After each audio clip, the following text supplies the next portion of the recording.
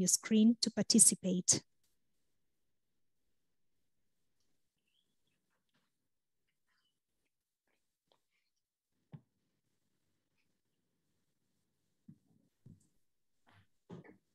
And we do have 12 countries already that raised hand, and maybe we can follow the hand that are raised. Over to you. Thank you very much. To the left of my screen, I can see the representative from Guinea. Please go ahead and ask your question.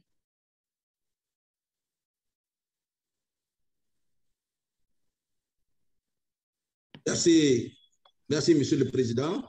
Thank you. Thank you for giving me the floor. The Republic of Guinea congratulates the Regional Director for the quality of the progress report and affords this opportunity to thank the WHO for the various support Guinea has benefited from through the various outbreaks or epidemic outbreaks in our country. Referring to COVID-19 in Guinea, the situation could be summarized as 7. We have about 28,925 cases and a total number of deaths of 316 people. Government, with regard to the COVAX initiative, has been able to vaccinate more than 500,000 persons who have received the first dose, and close to 3 million vaccine doses are expected in the coming weeks, which will make it possible for the country to vaccinate by the end of the year at least 50% of their targeted population. With regard to the new COVID wave, notably the Delta variant, our health emergency measures are still in force in the country. WHO supported us in the management of the Ebola virus disease epidemic in the Djibouti region, which broke out on 13 February. And the end of this surveillance has been intensified, and good enough, no new case has been registered till date. Good enough, only 3 cases of Lassa fever were detected in the forest region. So, in view of all the situations, for the management of these cases, WHO provided technical and logistical support, which made it possible for the country to manage these epidemics better. Guinea welcomes the efforts made by WHO in the case of the COVAX initiative to increase vaccination coverage. Thank you for giving me the floor. Thank you. Thank you. Chair. Thank you very much, and for that presentation and for keeping to time. Please pay attention to the timer on your screen. Shall we take the representative of Madagascar next?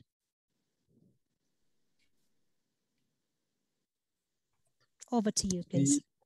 Merci, Madame la Modératrice. Thank you, Madam Moderator. Mr. Chairman, ladies and gentlemen, honorable ministers, distinguished delegates, I have the honor to take the floor on behalf of the Minister of Health of Madagascar on this extraordinary session dedicated to COVID-19 response.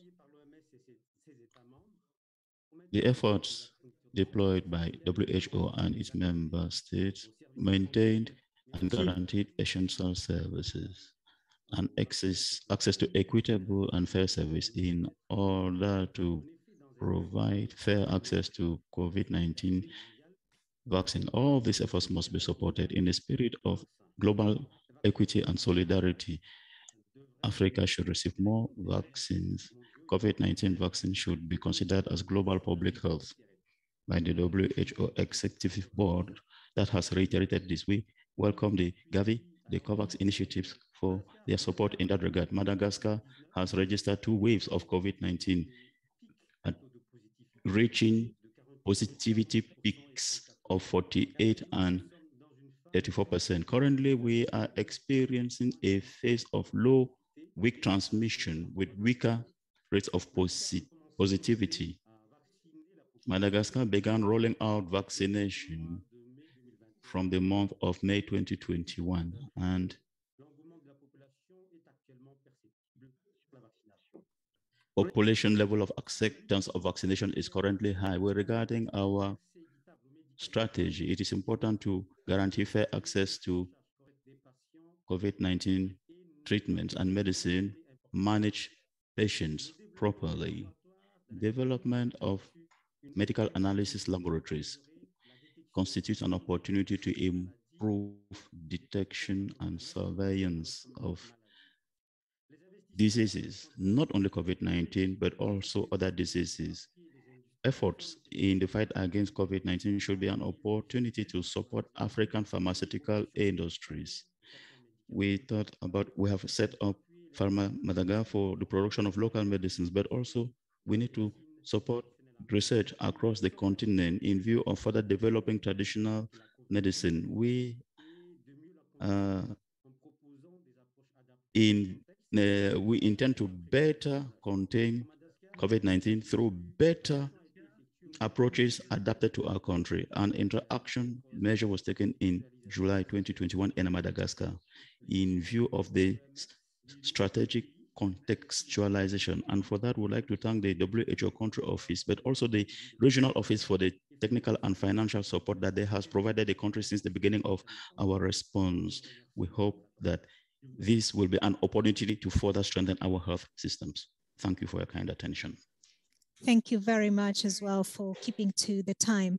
I see so many hands on my screen, at least 13 of them. We wouldn't be able to take all the questions and contributions during this session, but we'll have two more segments. The first one after this on community issues, and then we look at the way forward. So we will distribute some of your contributions that way. So please bear with us. So next on my screen, I have the representative for Mali. Please take the floor.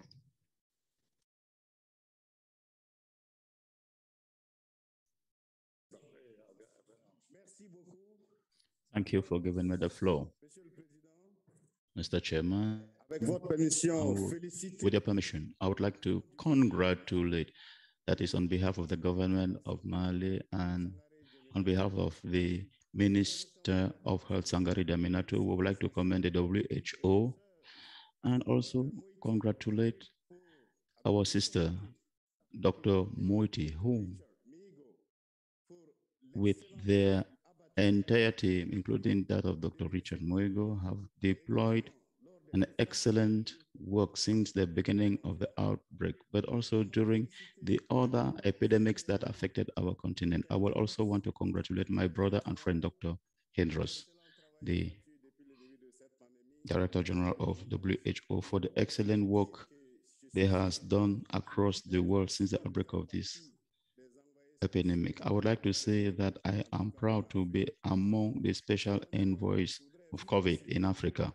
I would also want to congratulate my brother, Dr. John Kengerson, the Director General for CDC Africa, for the excellent work that they has relentlessly deployed together with all partners, notably WHO, in favor of our continent. For its part, Mali has begun.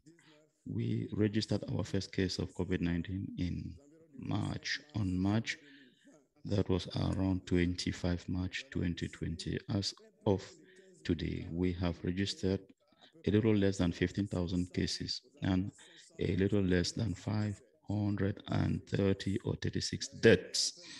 Surveillance is ongoing. We began the first phase of vaccination on 31 March 2021. And as of date, we have registered about 86,400 persons with the second dose. During the second campaign, the second campaign is on the way. We would like to thank Dr. Fauci for what he said, notably that WHO has continued to strive to establish equity and to stop politicizing COVID and vaccination-related issues. We should understand it as a global concern, and we should welcome the vaccine grants through the COVAX initiative that Mali has received. In fact, Mali is currently rolling out more than 150,000 doses of Johnson & Johnson. There are some challenges. We are further strengthening national coordination. In fact, like in every case of health emergency, like was the case in 2014 with Ebola outbreak in West Africa, we encountered a major coordination issue, generally speaking. So we'd like to strengthen coordination, strengthen surveillance. And we will also strengthen, well, dear colleagues, dear distinguished delegates, given the many people who would like to take the floor, please let us be straight to the point. And therefore, given time constraints, I would like to request our colleague who has the floor now to kindly conclude. Thank you. My last sentence states that we will step up research, and on behalf of the higher authorities of Mali, I would like to once again thank WHO. Mali will always do what it can do in favor of its population, for African population, and for all people across the world. Thank you. Thank you very much. Thank you very much for that contribution. We would like to now go to Namibia.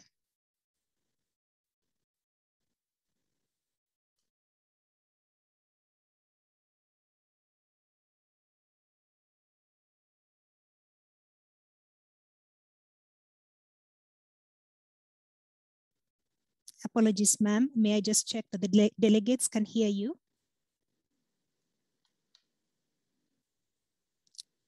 Please go ahead and speak so that we can just confirm that we can hear you.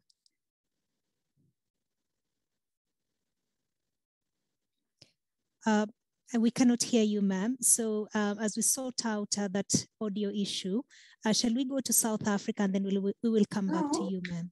I think I was. We can hear you now. We can hear you now. Please go ahead. Yeah. Thank you very much. And I said that for the sake of time, let me observe the protocol as it has been established this morning by the chair. I want to share the experience of Namibia with regard to the response to COVID-19. And of course, our first two cases in Namibia were confirmed on the 13th of March, 2020. And by then, a National Emergency Operations Center was already established due to the ongoing outbreak of hepatitis E since 2017. Now, what were our efforts in effectively responding to COVID-19 pandemic? The country have adopted the incidence management system to coordinate COVID-19 response activities at national as well as subnational levels. We also reactivated a multi-sectoral national disaster risk management committee, including various clusters such as RCCE, case management, et cetera, And I want to mention that all these various clusters are meeting twice a week to update the Honorable Minister.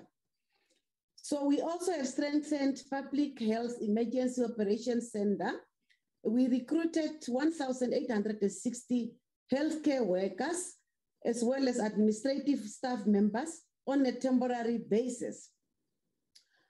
Provision of additional 1,195 beds in public healthcare facilities, 182 beds in private healthcare facilities, and additional 1,078 beds in non-healthcare facilities, especially for COVID-19 response. We increase oxygen capacities through installation of oxygen generating plants in 3 high-volume state hospitals and oxygen concentrators with the support from development partners and business communities. With regard to laboratories, we also capacitated our laboratories. We expanded the COVID-19 testing from 4 in 2020 to 16 laboratories in 2021. And establishment of another 4 laboratories in a selected district is in progress. In addition, to further reduce the turnaround time for laboratory results, the ministry also, with support from partners, rolled out antigen rapid diagnostic tests, resulting in a total of 3,947 tests conducted countrywide by 20th of August. The country experienced 3 waves of COVID-19 pandemic, and as of 20th of August, the country recorded a cumulative total of 123,483 COVID-19 confirmed cases, translating to 942 cases per 100,000 population. And then, ma'am, if you just pay attention to the screen, you just run out of time. If you could just wind up. Thank you. Okay. Let me just wind up and say that with the vaccination, the campaign is going on very well. We have now cumulatively administered 572,000 vaccine doses that we have received, and we have now administered close to 203,000, which is now 13.5% of the people who have received the first doses, and 96,559, which is 6.5. So we have launched the Kick COVID-19 out of Namibia campaign. S'il vous plaît, chers collègues, veuillez conclure, s'il vous plaît. More and more people coming for the campaign. We offer our sincere condolences to families that have lost their loved ones during this time of the pandemic. And may their souls rest in peace. Thank you very much for the floor. Over to you. Thank you very much. Thank you for that presentation. We'd like to focus this discussion on the question of the third wave, and then we will come to other issues in other segments. We would like to go now to South Africa. Please take the floor. Thank you very much. Thank you very much, Chairperson. Let me firstly just take this chance, the opportunity to thank the WHO, both at the Geneva headquarters, DG, Dr. Tedros and his team, and also our regional director, Dr. Moeti, for their support. As you know, in the continent of Africa, South Africa has been the epicenter of the epidemic. We also experienced our first case in March 2020 on the 5th of March. Since then, there's been 3 waves. We're currently in our 3rd wave. We have had severe devastation when there was a lockdown in the 1st wave, which had the lockdown to try and control the spread of the virus. And once that lockdown was relaxed, we had the surge, the peak of the 1st wave in June of 2020. We subsequently had our 2nd wave in end of November to December, going right up to February, from December 2020 going to February 2021, which was even more severe with higher deaths, especially also spreading quicker and also affecting, we have had fatalities even for people under the age of 50, even under the age of 40. We then, early this year, started our vaccination campaign with the Johnson & Johnson doses. And now that was with the health, we prioritized the health workers, and we have seen the good results. When the 2nd wave came, I mean, that was just after the 2nd wave. Now in the 3rd wave, we can see the results of that vaccination of health workers. We have less health workers getting affected by the 3rd wave. This 3rd wave started end of June, towards the end of June this year, and in our biggest metropolitan city of Johannesburg, driven by the Delta variant. More transmissible, more people getting infected, more deaths, again, also younger people. But our, at least our health facilities have been able to cope thus far. Cumulatively in South Africa, we have had just over 2.6 million cases of COVID, and just under 80,000 deaths as we speak now, 79,500. Recoveries just over 2.5 million. So we are currently in the midst of the 3rd wave, as I've mentioned. We have pushed up our vaccination campaign. As of yesterday, we had administered just over 10.8 million doses, both Pfizer and J&J. which has been administered to just over 8 million people. So we are aiming to cover at least between 60 and 70 million of our adult population of 40 million. So we want to thank all our partners at WHO, and also thanks to our president who has been spearheading the acquisition of vaccines for the whole continent, and we are also benefiting from that. Thank you very much. Thank you very much. And there has been a lot to learn from South Africa. Next, we will take Niger, and then we will go to the next segment to discuss communities before we come back and open the floor again for more participants. Niger, this is your time.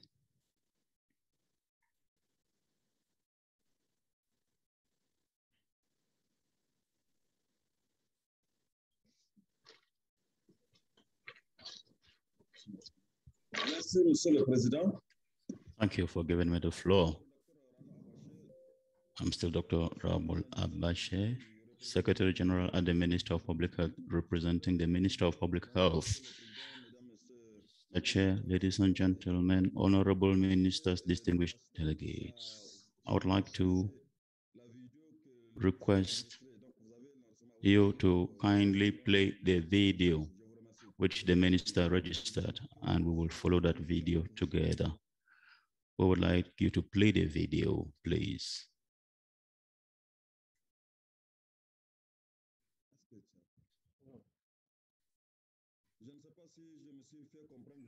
I don't know if you heard and understood me. Our minister recorded a video expressing Niger's position with regard to the COVID. It is contained in that video. Thank you for kindly playing the video.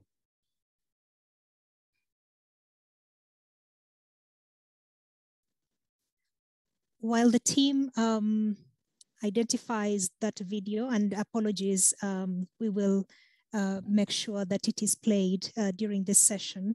Allow me to just move on the discussion to the question of community. We will come back to that video from Niger. This is an important discussion, and indeed we cannot exhaustively talk about all the issues during the limited time that we have today. But let's turn our focus now to a pertinent issue in every response: communities. Without their involvement, nothing works. So how do we build trust in communities to accelerate the COVID-19 vaccine rollout, both on the ground where people live and online, where more and more of us spend a considerable amount of time? To discuss this challenge, we're joined by Dr. Henry Mwebesa, Director General at the Ministry of Health of Uganda, on behalf of the Honorable Minister for Health. Also joining us is Kojo Boakie, Director of Africa Public Policy at Facebook. Welcome. Thank you ever so much. Fantastic. Thank you very much. We are thrilled to have you online tonight, and it's just a fitting way to discuss this issue and the role of social media, an increasingly important role that it plays in our lives. So first to Dr. Mwebesa, Uganda is now in the process of conducting mass vaccination for COVID-19. What challenges are you seeing with respect to trust? So many speakers today have talked about trust from the communities. What challenges are you seeing with regard to trust, and how are you addressing them? Thank you very much, Anne. Honorable ministers, the regional director, all distinguished guests, ladies and gentlemen.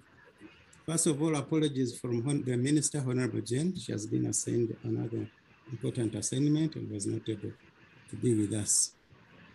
Just as a quick background, Uganda is just recovering from a second COVID-19 wave, which started towards the end of May 2021 and ran through mid of this month. During this wave, we noticed an increasing number of cases, more severe cases, and more deaths, and I think it was associated with the Delta virus. The total cumulative positive cases to date ran around 118,000 out of 1.5 million tests done. We have so far recorded 2,960 deaths, and recovery is just below 100,000. Getting straight to your question, Anne, Uganda is in the process of conducting mass vaccination, but we have quite a number of challenges related to vaccine uptake. And you also ask how we are addressing those challenges. With respect to the vaccine uptake, we have so far received 1.7 million doses of the vaccine, mainly AstraZeneca, through the COVAX facility, and 300 doses of Sinovac as a donation from the People's Republic of China. To date, we have managed to vaccinate about 1.2,970,000 people with the first and the second dose of the vaccine. That is by the last 2 days. And only 30% of those have received the second dose. And the government has a pipeline of different vaccines for acquiring the vaccine, mainly through the COVAX facility and through the AU. And our target population is 22 million. That's mainly the population above 18 years of age as our major population to be vaccinated if we are to achieve herd immunity. And we rolled out our vaccination on 10th March. But since then, we have met a lot of challenges with respect to trust. And I can assure you, our first consignment of vaccines was about 900,000 doses, but it took us about 3 months to absorb even a third of those vaccines. For the first 3 months, we were still around 300,000 absorption, to the extent that we were even getting scared that we were going to have those vaccines expire unutilized. What was the biggest challenge? The main challenge was vaccine hesitance, even among our health workers themselves, which created a lot of suspicion, fear, and anxiety. You can imagine when your own health workers who have even been given priority to be vaccinated first as frontline health workers, and they are refusing to take the vaccines. Because among the target of the health workers, for the first 3 months, we were only able to vaccinate about 30% or slightly below. And the majority of them had not been vaccinated, including physicians, doctors, and some senior paramedicals. So people would say, if your own health workers cannot be vaccinated, why do you want us to get vaccinated? How do we trust that kind of vaccine? There was a lot of fear of side effects, given that the vaccine was new and recently developed and had to go through a quick, short period of approval. People had concerns. One of the other big challenge, people had concerns about the safety and efficacy of the vaccines. And people were reading a lot of information about these vaccines, especially in the urban areas. Another big challenge, there were very many rumors, misinformation, and disinformation to the vaccine in the media, in the social media, and from people of all walks of life. Now, to make it worse, there was this global mass media reports, even Anne from BBC itself. You are here in the middle of the vaccination, and you have a big article, news article on the BBC that such and such a country in Europe has suspended AstraZeneca, and you are here vaccinating people with AstraZeneca, and you have got these vaccines from those big countries. So they are saying they are giving us these vaccines, but for them, they have suspended the vaccine in their own countries. And you are here, you are a Director General, you are a Minister of Health, and you have to explain why you are vaccinating people with AstraZeneca, where the countries where it is coming from have suspended it. And it is really a hard task to explain. And we also had social media misuse, especially from the young youth and a few educated people. People could create stories and send them out widely. Most of them really not true information, but misinformation. Somebody creates a story and sends information everywhere. In this country, people have phones. There's a lot of people have social media, and they can access that information very easily. For instance, one of the common one was, if you take the vaccine, you are not going to drink alcohol for 45 days. And you can imagine what that has to do with men who drink their beer very much. You can't drink for 45 days. There was also another common one, that those who take the vaccine will lose their potency, will become impotent. You can imagine also, and those were just created. And others, younger girls, you will not deliver once you take that vaccine. So it causes that kind of excitement and fear. And indeed, there were many examples. Yes. You have to go through a lot in order to explain those. Yes. And then, if I could just bring in Mr. Boakye to respond, because you've talked a lot about social media and misinformation and disinformation that has been shared on social media. And we have Mr. Boakye from Facebook here today. You know, with regard to this misinformation about vaccines that is spread on social media platforms, including Facebook, how are you countering that and promoting access to accurate health information? So first of all, thank you so much for the questions, and thank you to WHO for inviting Facebook to participate in this session. I've learned a lot personally by listening to the various ministers and experts, and I'll use this opportunity to say all protocols observed, because I know we've been pressed for time.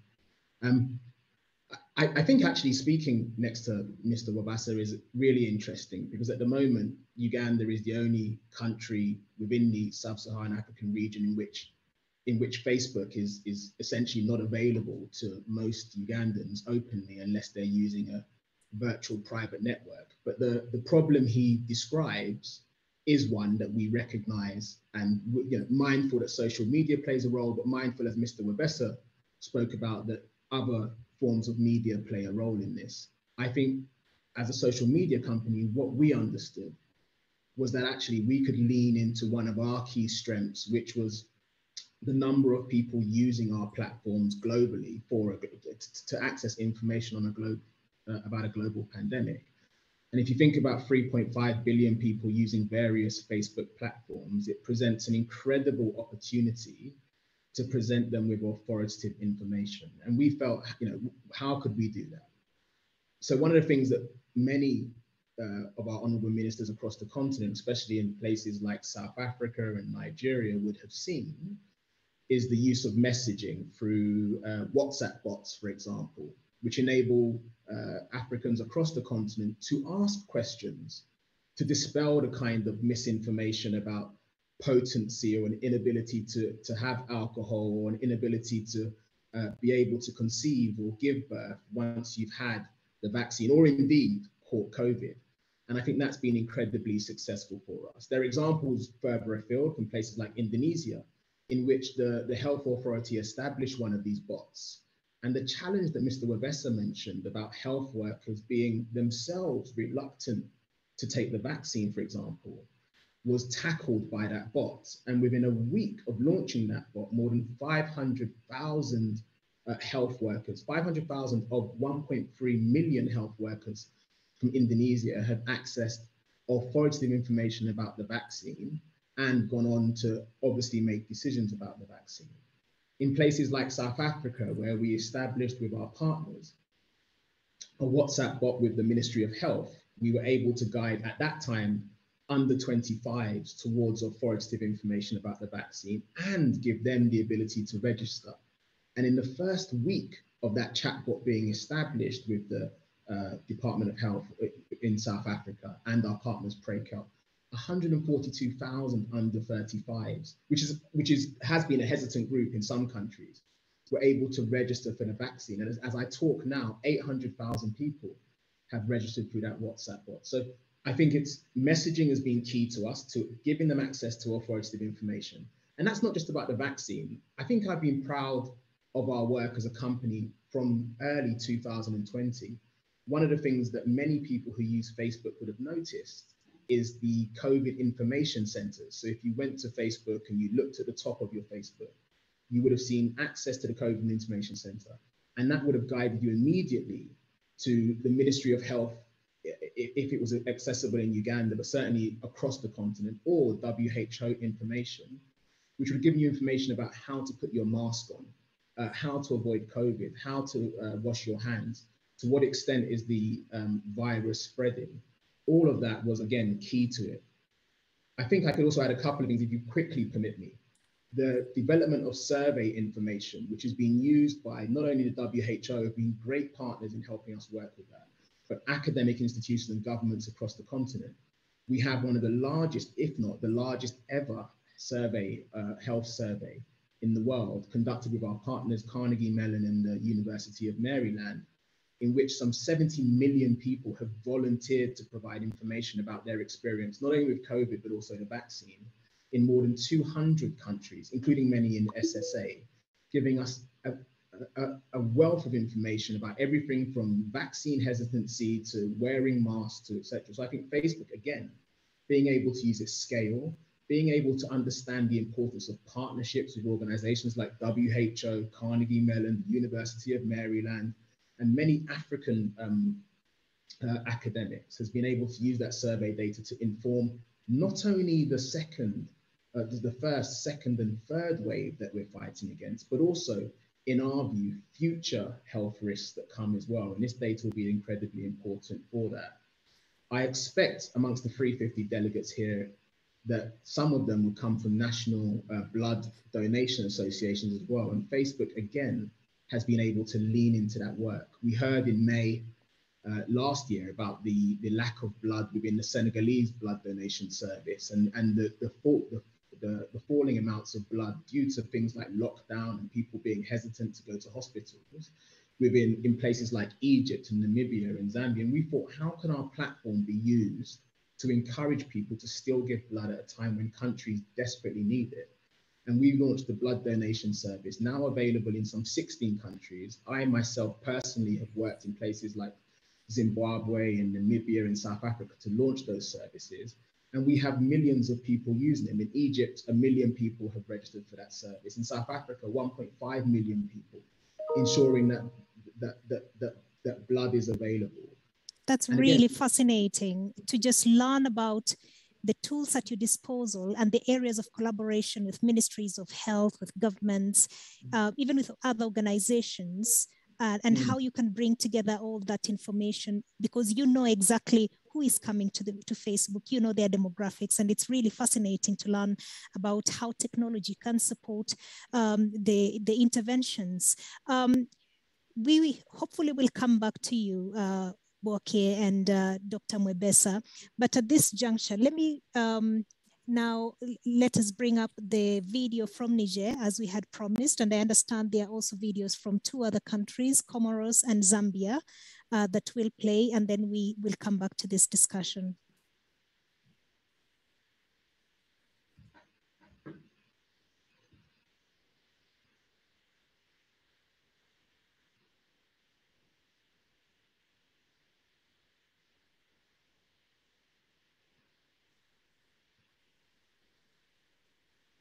Could we please play the video from Niger, please?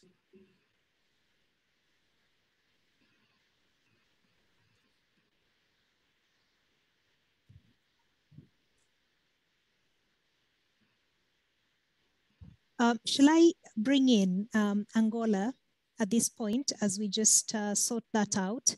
Angola, you have your hand up, the representative from Angola, and then we will come back to the videos. We are talking about trust and communities. How do you deal with that? Thank you very much for giving me the floor. Regional Director for Africa, Dr. Moeti. Ladies and gentlemen, ministers of health and heads of delegations. Regional Director, it is a pleasure and an honor for me to speak on behalf of the Ministry of Health at the special event on COVID-19. Our country has not been very much affected by the COVID-19. However, the effects that there have been negative effects, and we are taking corrective measures accordingly. We have tried to support households that are affected, and even so, we have been able to collaborate with national laboratories, and we have been able to carry out genomic sequencing. We have 52 GeneX machines, and we have deployed them across the country. Until yesterday, had 37 1,000 registered cases and 180 deaths, case fatality rate of 2.4%, and a 22% recovery rate. 1.8 million doses of vaccines have been administered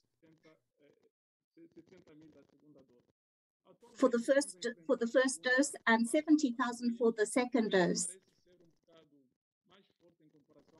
It seems that the second wave has been more severe for us than the first one.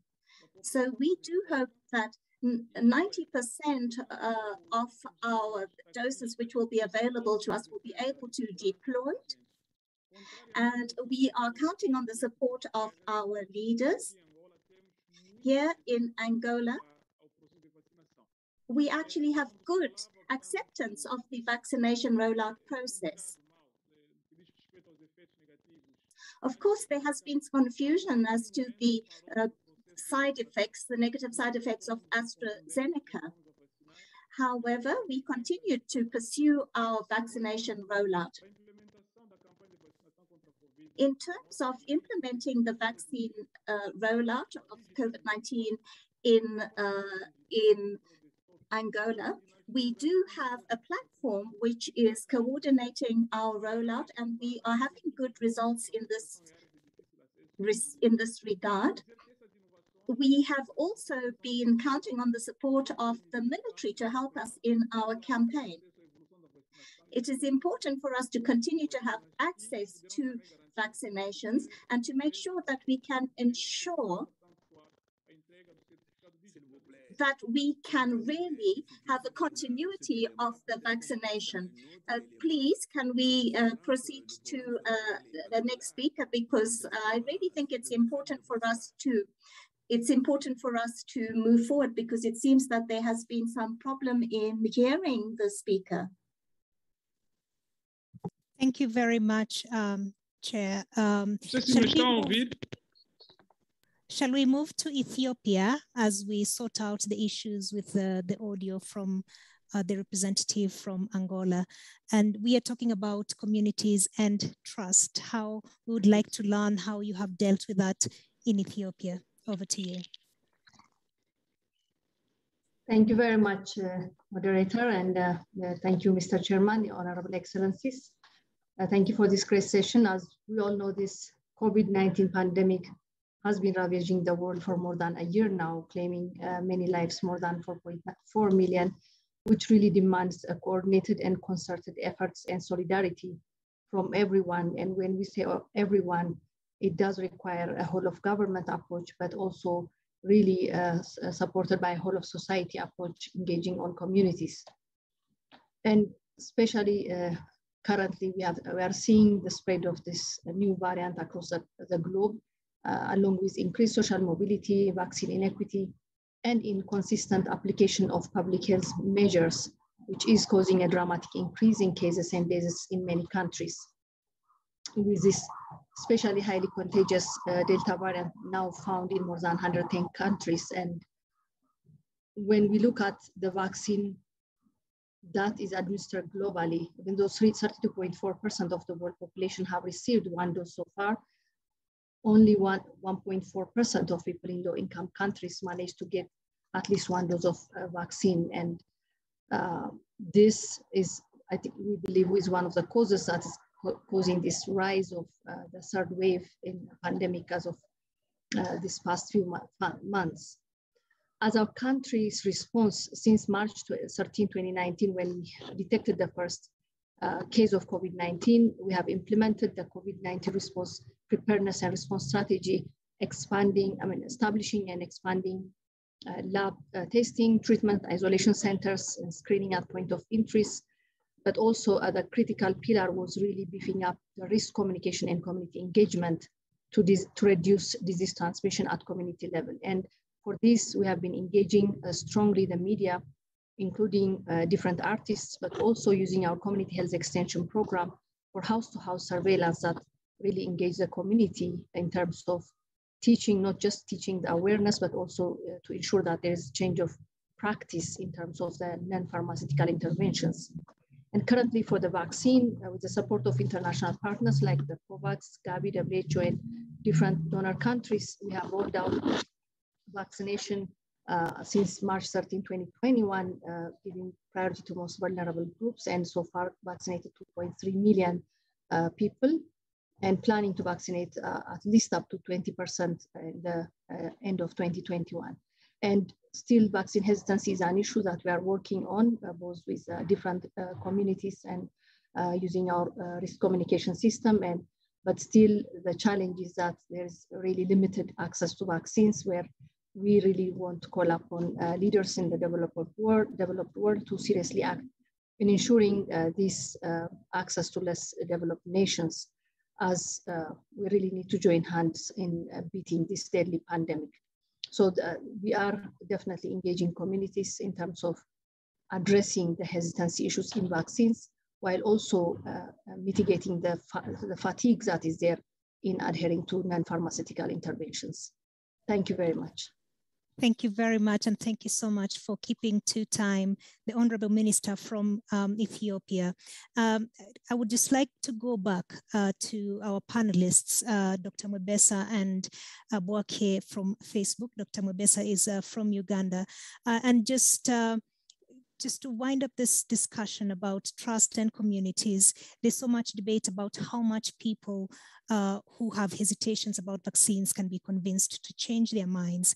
What do you see as possible? What strategies have you seen work well? First to you, Dr. Mwebesa. What has worked well for Uganda?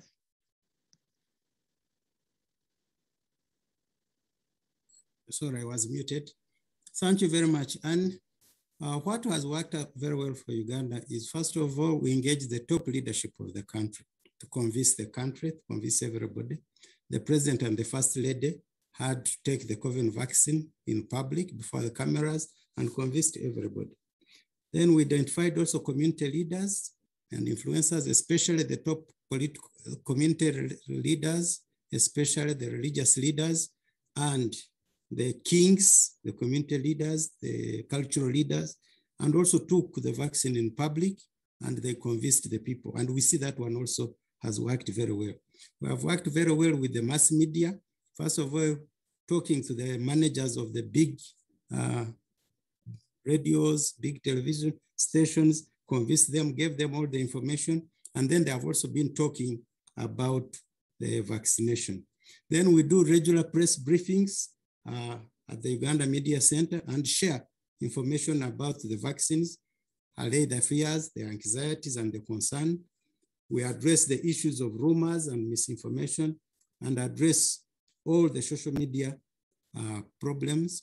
We have got a dedicated team which responds to the mass media and dispels most of those rumors. In one incident, actually, we had to open up our hospital. We carried all the press and took them to our big national referral hospital. And they looked at the patient, of course, with the privacy of the patients. They saw what was happening in the ICU, which was full. They saw what was happening in the high dependency unit, which was full. And then they saw down ambulances lined up, waiting to offload patients, but there were no beds. Majority of them ran out from there and went and took their vaccines that day. So, and then they started convincing other people to take their vaccine. So we also think that that is very important, to mobilize the press and have them talk to the people. And we think it can work very well. We have to get also involving regular sensitization of the media, as I have already talked about, especially about the adverse events of the vaccine, and also how we are rolling it out in stages, in schools, among teachers and everybody. And we even talk about the breakthrough epidemic diseases. So in a nutshell, you have to strengthen our advocacy using very influential opinion leaders. We have to use political leaders, cultural leaders, and penetrate the community. We work with the village health community, resource persons, and they move village to village, house to house, and educating the people and encouraging them to take the vaccine. The role of the community resource persons, we found it very, very strong in supporting us to change the people's attitude. And more recently, when we got the second wave, which was more serious, more deaths, and more severe, because the first wave, most of the cases were actually asymptomatic. In the second wave, we have got more serious cases, especially from the Delta variant. This has pushed very many people to come for vaccination. Actually, at this time, there's more demand for vaccination than the vaccines that we have. People come and line for the vaccines, but you find we have shortage. So now the bigger challenge we have is how to get more vaccines for our people. Indeed. Thank you very much, Mr. Dr. Mwebesa from Uganda. And I believe you see that as a better challenge to have, you know, when you have people that's certainly to take better. vaccines. Because that can be solved easily. Indeed. Indeed. Let's now bring in Boake from Facebook once again. You had talked about so many things that Facebook is doing to enhance collaboration, to make sure, even to provide data for surveys. What else do you see as possible? Where do we go from here? Because we have a huge population, and you did talk about the under 35s who had been reached and who then went for vaccinations. What more can governments, that many of which are represented here, what more can they do to work with you to reach those people who are very active on social media? So to work with us, I think this, hopefully my participation here is further evidence, as well as the many examples that I mentioned before, our work in 54 countries across the region with the information centers. We are open to working with governments across the region. We have done. I think it's been well documented that you've used more than $120 million of ad credits, many of those, much of that coming to the Africa region. I think we're working with 27 governments across the region to ensure that the kind of information that Mr. Mwebesa and other colleagues across the continent are trying to convey to their populace gets there in the most efficient ways using Facebook platforms, and that works. It would be remiss of me if I didn't say that access to Facebook is an extremely important part of the pushback. Access to social media, where so many people get their information, is really, really important. So I would first of all say that we're ready and willing. We have teams who work with government departments on how to maximize or optimize their use of social media to get that information out there. And as I've said before, how to use data to provide evidence-based interventions on how to do it. So I would encourage that. I guess added to that is the onus is on authoritative information, as I've mentioned. The onus is on using data, as I've mentioned. Interestingly, I can tell the minister from Ghana, my learned friend, that in the central region of Ghana, 66.8% of people are ready to have the vaccine or say they are. And when you get to Accra, it's 68% as of last week. So that's how granular we can get and how much evidence we can provide to decision making. So that's important. But I also think it would be remiss of me if I didn't mention that it was important for companies like mine, so social media companies, to remove or at least to inform people about what is misinformation. And I think Facebook, there's work to do, but we are leaning in and are proud of our achievements here. I think since the start of the pandemic, we've removed 20 million pieces of misinfo that we know will cause harm, will stop people media using warnings and articles that push back, or bits of evidence that push back what is actually the truth and what is not. So again, will men have to stop drinking? We can debunk that particular rumor. Will it cause men or indeed women to have fertility issues? We can debunk that particular rumor, and we've been able to. I should also add as well, again, speaking to partnership, that we're so thankful to the health experts from across the region, including those at WHO, the Africa CDC, Nigeria CDC, etc., who have been so instrumental in enabling us to expand our misinformation policies. So misinformation we've related to vaccines, we've been, I think, more effective than ever before in removing, but certainly misinformation with regard to COVID, we've been really effective in removing or informing people that this is misinformation. I think many people who use Facebook, one of the things that they may not have noticed over the last few years or last year is the downgrading of misinformation. So there's misinformation that we remove immediately that's not helpful. There's misinformation that we provide warnings on and debunk to help people understand that actually this is misinformation. But at the same time, there's the misinformation which we basically downgrade so people don't see, or it's very, very difficult to see that misinformation. I think that's been really, really critical. And that's something that Facebook can do with the support of health experts and people on the continent. And we're happy to continue doing that. Thank you. Thank you very much, Boakye Kojo and Dr. Henry Mabesa for that really informative discussion. I had promised that we would play the video from Niger and then followed by the video from Comoros and Zambia. And then hopefully, I've been assured this time that it will work. And then we can come back to the discussion. We had heard from Angola, but the audio wasn't very good. So hopefully we can come back to that. So over to the team to play the videos from Niger.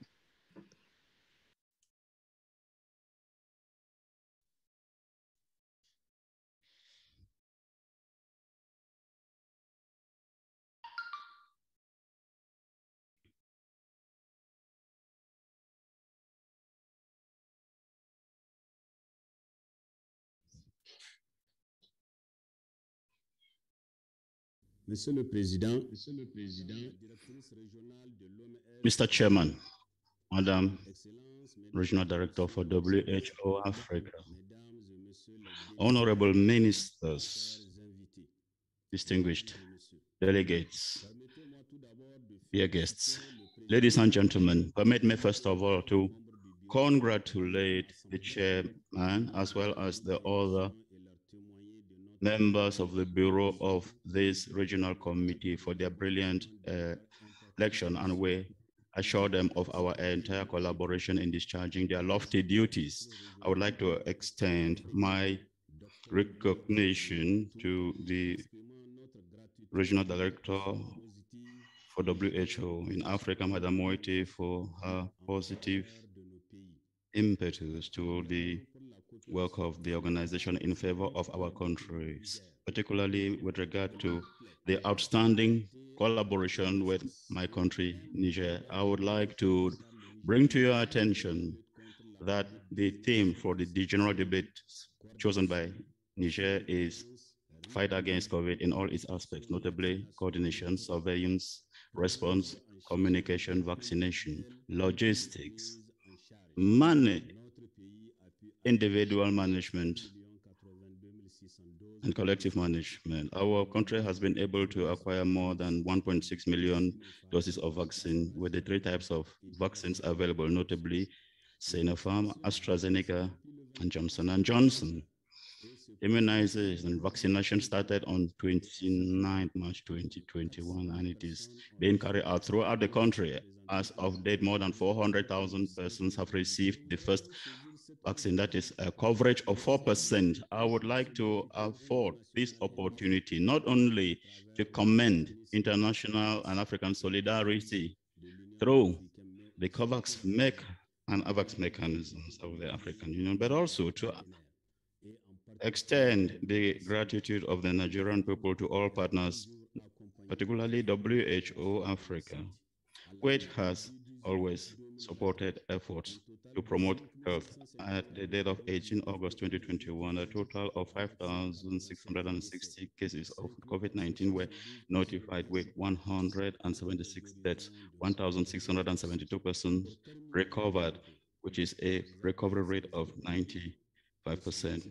To conclude, I would like to extend the encouragement of His Excellency Mr. Bazoum Ahmed, President of the Republic of Niger, Head of State. I would like to assure you of the determination of the government of Niger to work together with all member states and our partners, notably the WHO, to achieve more health progress in response to the COVID-19 pandemic. The government of Comoros affords this opportunity to commend the WHO General Director of WHO Director for Africa. we have been able to support the state's efforts in acquisition of vaccines, and for that we appreciate that. We have been able to contain this pandemic, though the virus continues to circulate, and many countries are registering high levels of deaths. I would like to think about the patients in their hospital, but I extend prayers to all those who have been overcome by this terrible disease. I would attest to my compassion to all their families who have lost their loved ones. Mr. Chair, Minister, fellow ministers, WHO, Regional Director, WHO Director, despite our weak health systems, or more under the personal leadership and commitment of His Excellency Elias Bizamir, and together with the support of our multilateral and bilateral partners, private society, and the diaspora, we have been able to face this pandemic. At the end of December 2020, like in many countries, the Union of Comoros was affected by the second wave. New variants of COVID-19 were confirmed through sequencing. Once again, the support of the different technical and financial partners was very precious to our country. Mr. Chairman, honorable ministers, the WHO Regional Director for Africa, Comoros introduced vaccine against COVID-19, and it was a milestone in our response. We started vaccinating as soon as we acquired the first dose. However, my country is facing the threat of a third wave, and some countries are even considering to resort again to confinements with the consequent economic impacts. The consequences or the lessons in the management of this crisis have showed off many lessons, notably weak coordination. The insular nature of our archipelago further compounds this problem. That is why we call for further strengthening of our technical capacities for screening, more hospital beds and sequencing of cases, and advocate for more epidemiological surveillance mechanisms at entry points and at air and sea control points. Further financial resources will be used for deploying community strategies through the participation of the community platform in view of better ownership of responses by the communities. Mr. Chairman, Madam Regional Director of WHO, honorable ministers, the Union of Comoros would like to draw the attention of our organization and of all member states and all our partners on the fact that it is critical to strengthen our health surveillance systems, notably of primary health care, community participation, and place them at the center of efforts in improving the health and well-being of all. In the context of 2030 vision of our country, driven by the head of state, Mr. Azian, our country adopted in 2020 an interim 2020-2024 development plan whose priority in the health sector is to promote a health system that is efficient in view of more performant capital or human resources. The search of solutions and more resources to ensure continuity of services is highly desired. I would like to plead that WHO continue to grant particular attention to countries with weak health systems, like is the cases of the Comoros. Thank you.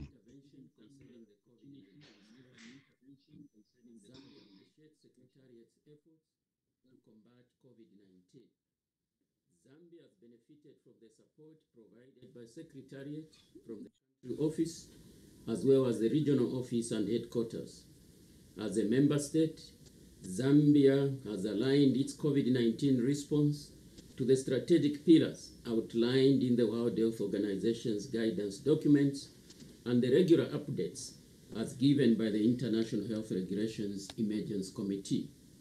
Additionally, the country has benefited from the much needed technical, financial, and material support from World Health Organization and other partners.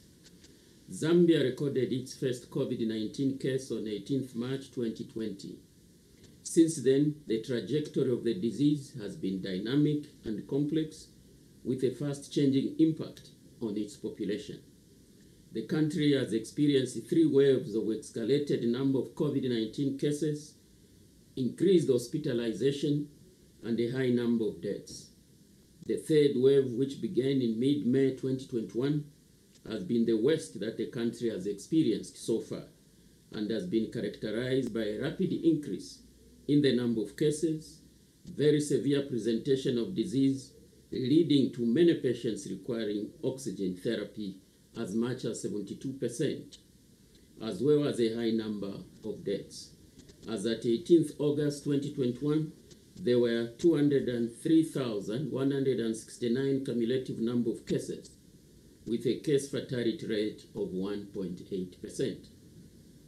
Cumulatively, testing in Zambia has been around 116,092 per million population.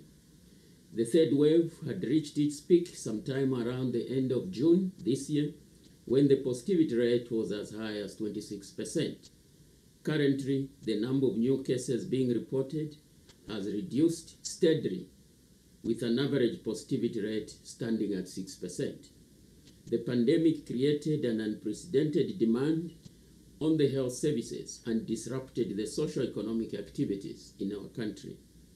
Zambia has also detected and reported a number of the different strains of SARS-CoV-2, the virus which causes COVID-19, including the Delta variant, which has been associated with easy transmissibility, leading to severe cases, hospitalizations, and death. Chairperson, Zambia has also been implementing the COVID-19 vaccine program as part of the response strategy to mitigate the effects of the pandemic. And as at 18th August 2021, 2.7% of the eligible population had been fully vaccinated, while 3.7% had received their first dose, awaiting full vaccination. This clearly highlights the inequitable access to vaccines in our region, considering that more than 4.5 billion vaccine doses have been administered worldwide.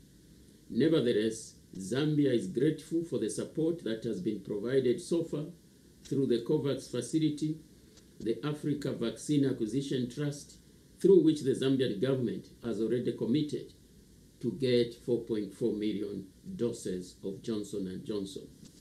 Furthermore, the country is applying several non-pharmaceutical public health measures to minimize the risk of disease transmission among its people. Chairperson, the COVID-19 pandemic has highlighted areas that are needed to be strengthened in our healthcare systems. There is need for more investment in infrastructure development, human capital, medical supplies, and commodity security, as well as research and development, particularly in local manufacturing capacity and technology transfer. Regional collaboration and support will be cardinal in these areas for us to ensure universal health coverage is attained for all our people. Chairperson, I thank you. Thank you very much for those messages from Niger, Comoros, and Zambia. Now, let's turn to the third and final topic of the day, the future of emergency preparedness and response in Africa. Numerous recommendations have been made for restructuring pandemic preparedness at the global level. I understand there are more than 200 of them to date. There's the Pandemic Convention, the IPPPR report, recommendations from G7 and G20. So what's in it for Africa, and how do they shape African Union's relations? To take a look at where we go from here, we are delighted to be joined by Dr. Zidi Zahav, the Honorable Minister for Health from Mauritania, and Dr. John Nkengasong, the Director, Africa CDC. Welcome, distinguished gentlemen. First of all, to the Honorable Minister from Mauritania. Mauritania has been working to strengthen its capabilities to prevent and address health emergencies. Can you share with us Mauritania's experience to date?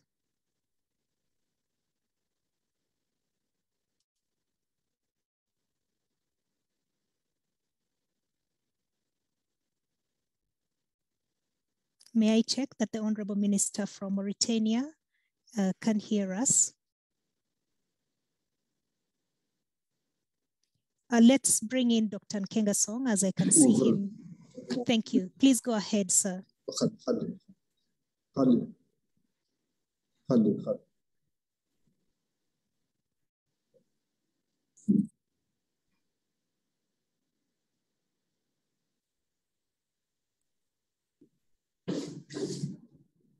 Minister, the floor is yours.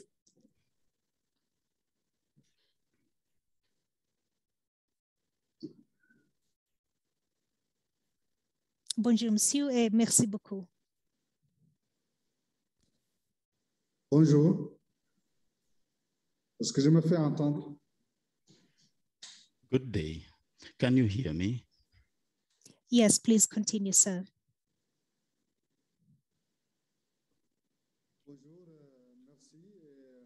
Thank you, therefore, for giving me the floor.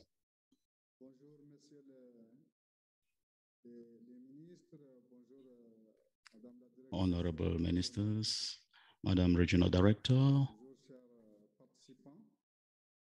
dear participants, I greet you. With regard to the question about Mauritania's experience in rolling out COVID-19 vaccines, and I believe that was the question, if I heard you well. Mauritania developed a vaccine rollout plan that targets 63% of the population, that is 2,600,000 people above 18 years of age. So Mauritania immediately adhered to the COVAX initiative and also to the AVAT initiative of the African Union, but also Mauritania's diplomacy mobilized to other brother and friendly countries. So far, Mauritania has been able to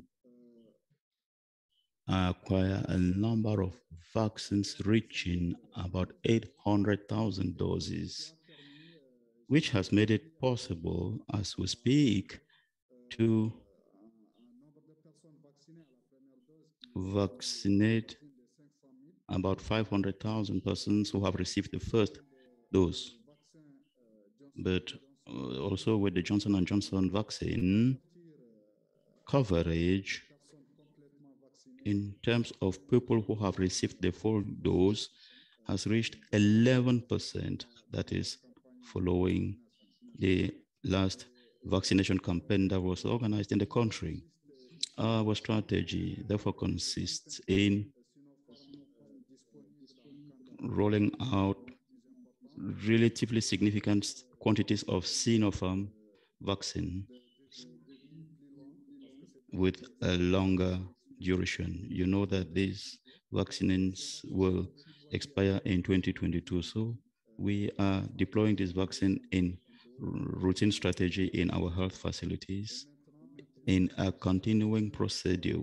Other vaccines, be them AstraZeneca or Johnson & Johnson, are administered following campaigns. Every time we receive new consignments of vaccines, this was the case during the first consignment of AstraZeneca vaccines, which helped to vaccinate 150 persons who received the first dose. We recently received a second consignment of AstraZeneca vaccines, which will help these persons receive their second dose. The rest, or the second to last consignment of Johnson & Johnson vaccine, like I said earlier, it is this consignment that helped us boost vaccination coverage, reaching 10% of the population. We received a new consignment of 108,000 doses of Johnson & Johnson. These will be deployed notably in rural areas. The single-dose vaccines are more appropriate for rural settings because it would reduce vaccination costs since it does not require a second vaccination campaign round. So currently, Mauritania is looking forward to organize next week a new vaccination campaign that will make it possible to reach out to persons who received the first dose of AstraZeneca to take the second dose, and to reach out to targets in rural areas using the vaccine, the Johnson & Johnson vaccine. And all this will be done while continuing routine vaccination using Sinopharm vaccine. Thank you very much. This is a snapshot of Mauritania's strategy with regard to rolling out of the COVID-19 vaccine. Thank you. Thank you very much for sharing your experience, Honorable Minister. And now, as we turn to Dr. John Nkengasong, Africa CDC, just like the WHO, has been at the forefront dealing with this pandemic. You facilitate and promote sustained partnerships across different organizations, agencies, governments, and collaboration to ensure effective public health emergency preparedness and response. Just looking into the future and learning from the COVID-19 response to date, what practical changes do you envision need to be instituted to strengthen the emergency preparedness and response on the continent? Dr. Nkengasong. Well, thank you, Anne, for the invitation. And let me extend this to appreciation to the regional director, Dr. Moeti, for inviting Africa CDC and me to be part of this conversation. It is it's fair to say that we are dealing in Africa with an unprecedented pandemic, which is very, very unpredictable and uncertain, the trajectory. I would also like to say that we are dealing with a situation where we should expect that it will get tougher before it gets easier to manage this situation. Let me also say that we have to be very mindful of the fact that in the next 4 to 5 months, it will be 2 years since we are living with this pandemic. So we should be conscious of the fact that we are not longer at the acute phase of this pandemic, but we are right into the middle of a crisis here, which means we have to begin to think of how we manage the COVID-19 as a program going forward. And recognizing that, yes, it is topical that we should all be addressing issues of vaccines, but that vaccines and vaccinations alone will not get us out of this situation, especially given where we are with this pandemic. And also given how what we now know about the limitations of access to vaccines on the continent, with less than 2% of our population vaccinated. I say this because the notion of that we had earlier in the pandemic that we vaccinate at least 60% of our population, and some countries put it at 70% to achieve herd immunity, is fast getting obsolete. We may never get to herd immunity, given what we now know about this virus. And that vaccines, unlike other vaccines, do not prevent infection, they prevent deaths. I mean, that messaging has to be very, very clear, because it means that we have to have a package of things that we're rolling out going forward. So I just wanted to start there because it's very important for us as we project forward on how we deal with subsequent and new other pandemics or outbreaks, to first of all know that we have an issue in our hands now, which is to get rid of this pandemic. And I think what we should be doing is a combination approach of both vaccines, public health measures, and treatment. Treatment meaning management of the COVID cases. Going forward, we've learned very clearly that there are at least 4 key areas that we need to strengthen. First of all is that as a continent, we need to beef up our ability to manufacture what I call health security commodities, i.e. vaccines, therapeutics, diagnostics, and commodities like personal protective equipment. It is very unfortunate that until COVID hit us and treated us the way it did last year, there was no country in Africa that was producing diagnostics. Now you have countries like Morocco, Senegal, and others beginning to produce diagnostics. We have to be, I'm very encouraged that several countries now are gearing up to produce vaccines, because it has to be very clear in our mind that we'll be vaccinating for many years to come. I mean, that is just the reality. So I'm very encouraged to see countries like South Africa, Senegal, Rwanda, and others, Egypt, Morocco begin to step up there. Workforce is a serious limitation for ability to challenge. Everybody talks about innovation, technology, but technology are deployed by people. And we need to focus very deliberately on what kind of workforce do we need for the 21st century. We need to be also bold and courageous enough to say that we need an elite public health response workforce, which will position us in a place to better respond to subsequent outcomes. And of course, our own institutions, public health institutions. And lastly, financing. We need a new architecture of financing. I understand that there's a report out there from put out by the G20 talking about a global disease threat fund, but I say that is welcome, but it should be looked at in the lens of how do we regionalize those response funds. I mean, I will be the last person to argue that you need another global fund-like structure for the world. I think the continent would need to have its own response fund that can actually demonstrate ownership and leadership there. So I think going forward, those are kind of reflections that I have for where we are with this pandemic, the challenges that we face and what we must do to get rid of it, and then what we need to prepare ourselves for the future. Fantastic. Thank you so much, Dr. Nkengasong, for those brief but very important remarks. Over the next half hour or less, I would like to give a chance to the countries that have their hands raised. I can see 9 of them on my screen. I had promised to go back to Angola because we had poor audio earlier. And I would like to really request that we keep the comments very brief so that we can give everyone a chance. So let's go to Angola now.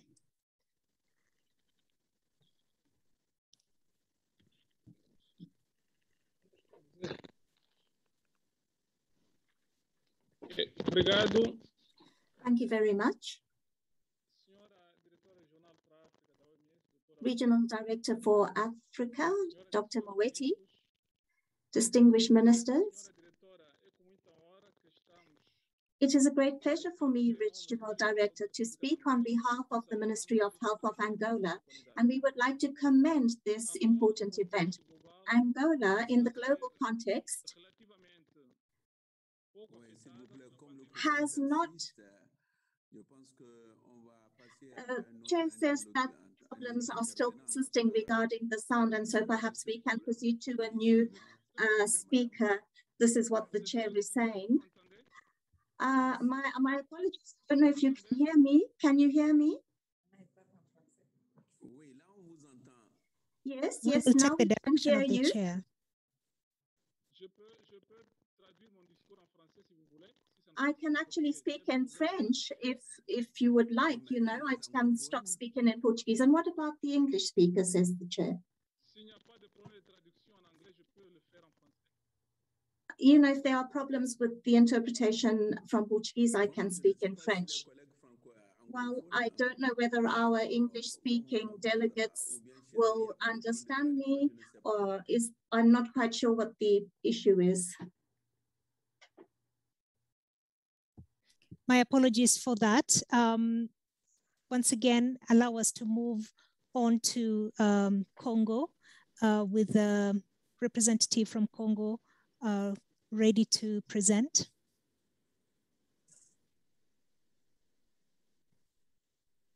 Oui. Oui.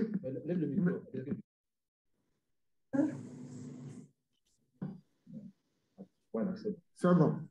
Merci. Nous prenons la parole au nom We are taking the floor on behalf of the Minister of Health, Dr. Gilbert Mokopi. The first case of COVID-19 in our country was detected on the 14th of March 2020. And since then, we have had more than 8,000 confirmed cases, and we have had 139 deaths. The response plan that we have in place to combat COVID-19 is probably is now underway, as is our national vaccine deployment plan. And this is all being spearheaded by our head of state. The response we have is a decentralized one. We are working at the district level, and to date, after launching the campaign, we have 180,000 doses of vaccines that were administered. That is the first dose. And then we had another number of people who also received the second dose. I'm sorry, the sound is a bit poor. We have been trying to take note of the AEFIs, and we have had a few serious cases of adverse events following immunization. The main challenge we face is ensuring continuity of the supply of the vaccines. And of course, this also has financial implications. And what is very important for us is to get the acceptance of the population to taking the vaccine. That is why it has been important for us to stress the issue of communication.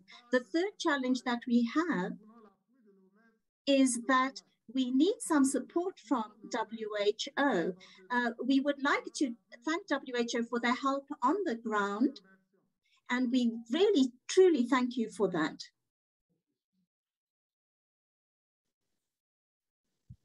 Thank you very much for that presentation from Congo. And now we move to the neighbor, the Democratic Republic of Congo.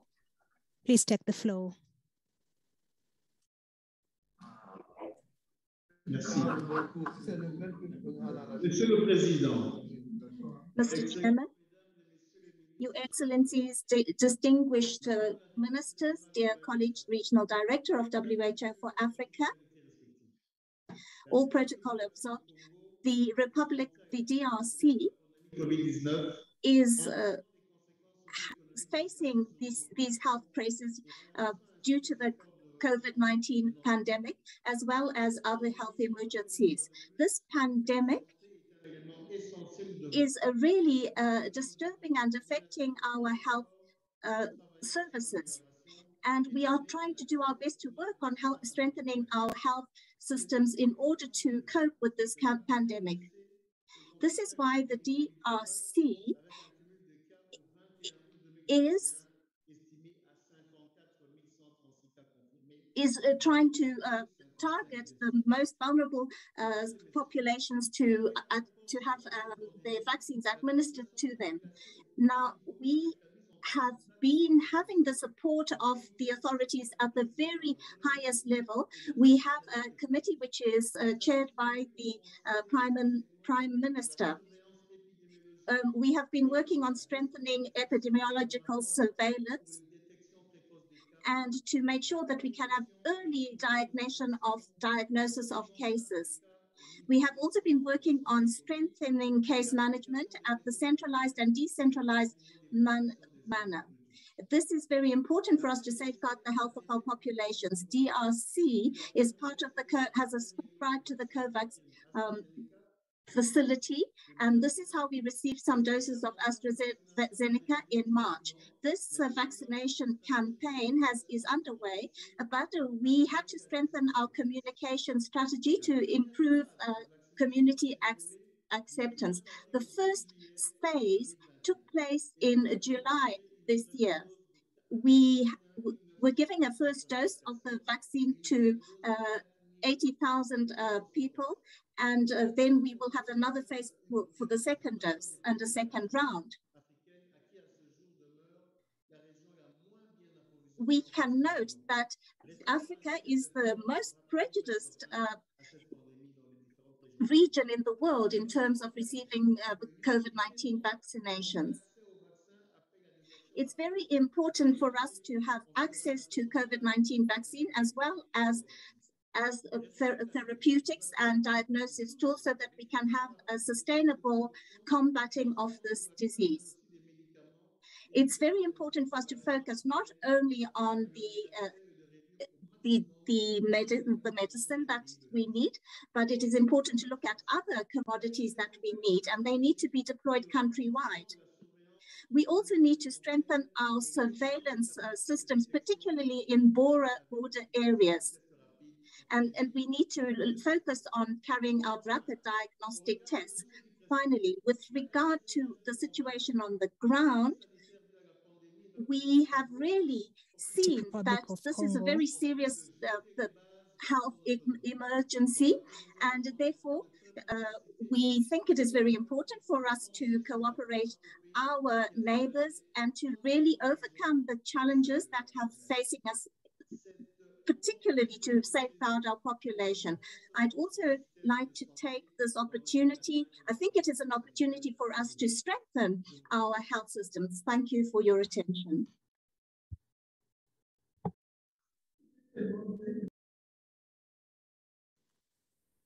Thank you very much. My apologies for that hiccup in the technology, and thank you to the Republic of Congo, the Democratic Republic of Congo, for that presentation. I see that the representative from Nigeria is ready with his presentation. Apologies for the issues that we've had repeatedly with the audio from Angola.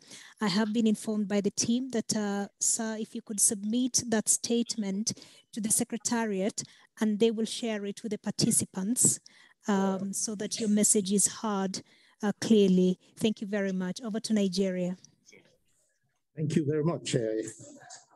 Rito, I want to first of all congratulate the chair of the occasion, the Minister of Togo, on his appointment, on his election, and also commend the Regional Director and DG of WHO for their tireless advocacy on behalf of Africa, without which I wonder if we will be where we are now, even with vaccines. I shall be sharing our experience in Nigeria.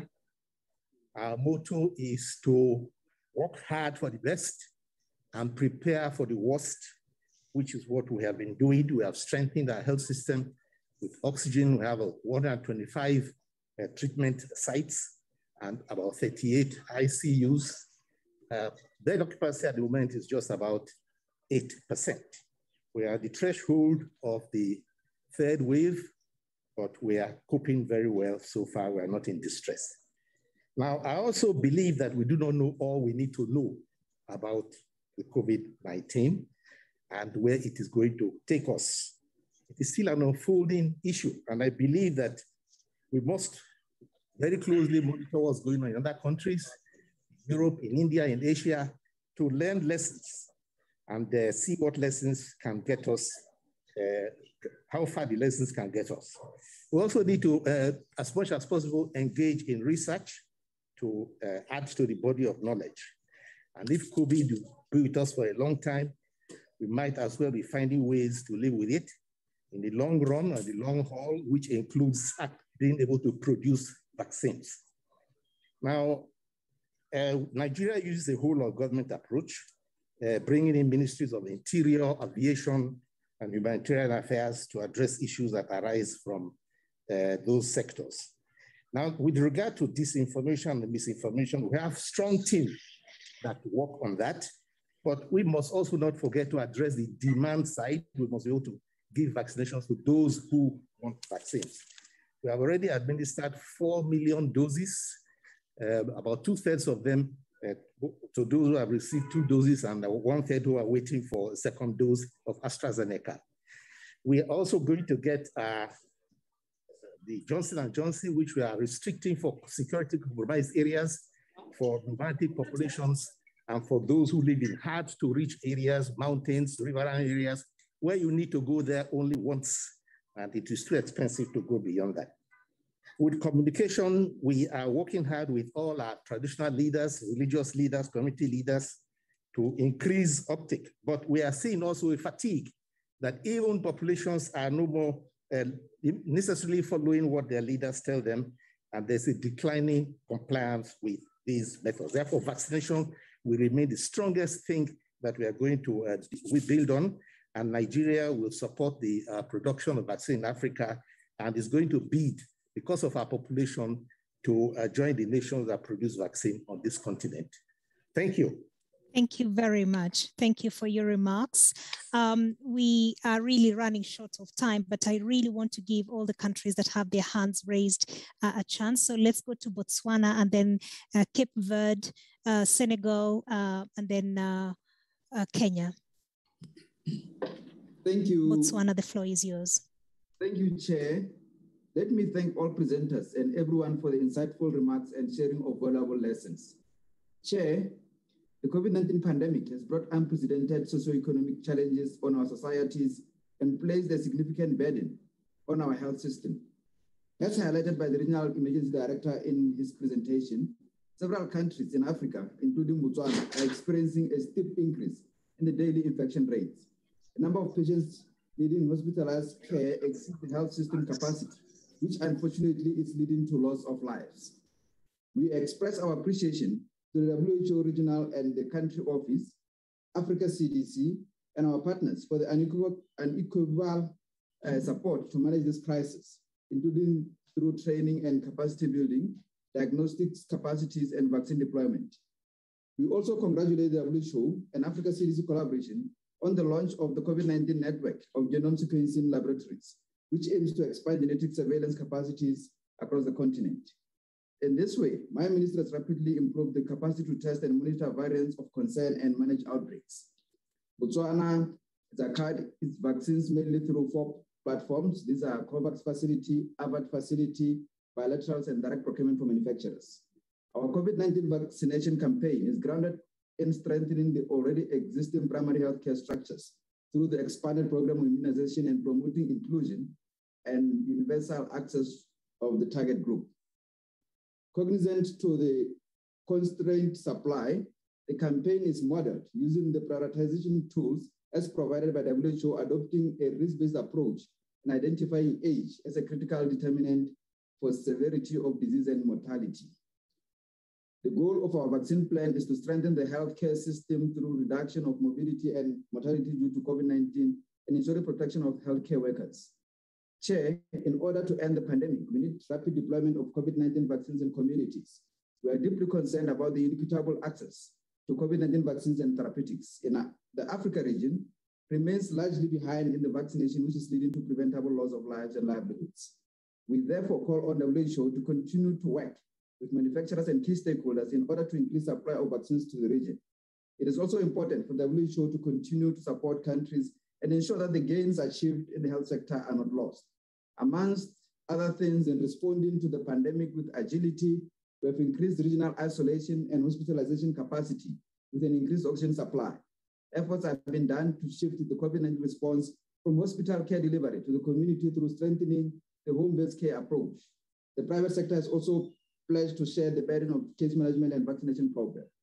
I wish to acknowledge the collaboration and support of different development partners, including civil society organizations and private entities. Healthcare professionals and other frontline workers have played a pivotal role in the response efforts.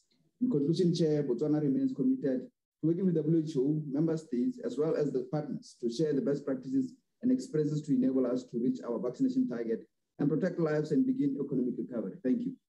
Thank you very much, Botswana. Over to Cape Verde.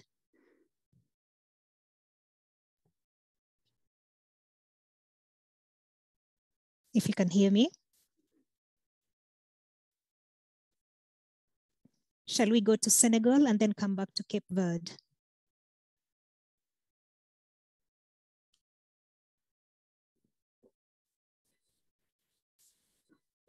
Je suis très honorée en tant que directrice I'm générale. very honored to be addressing this august assembly and to be speaking on behalf of the Minister of Health of Senegal. Regional Director of WHO, distinguished ministers, Mr. Chairman, dear delegates. The delegation of Senegal would like to thank and commend the WHO for the presentation of the report and also for organizing this special event on COVID-19. Our country is really facing huge challenges because of COVID-19. It has really affected all our health services and the whole system. We therefore have increased workloads workload, and we are trying to consolidate our activities in terms of combating COVID-19, because really it is something that is affecting all our member states. Africa is really facing a great challenge here, which is a shadow hanging over us, but we need to try and do our best, especially in combating the Delta variant, because really it's affecting our country and all our countries together. The region has shown that our governments need to invest more in health, particularly in preparedness and response to health security, health issues and pandemics. And therefore we need to improve our surveillance systems.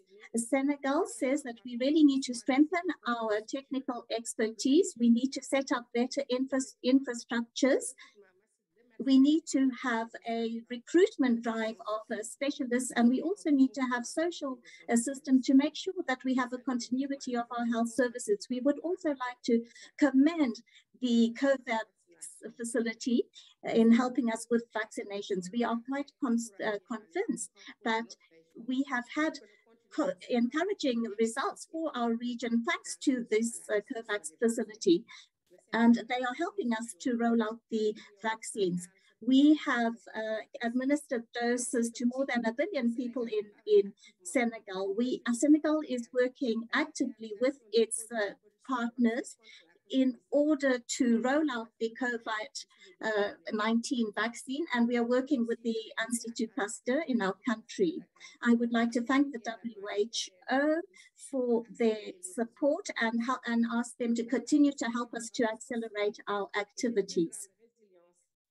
We really need to build more resilient health systems, and to this end, we have set up some mechanisms and commissions, and we have also invested more money in this important area in order to make sure that we have a more resilient health system capable of dealing with this pandemic. Thank you for your attention.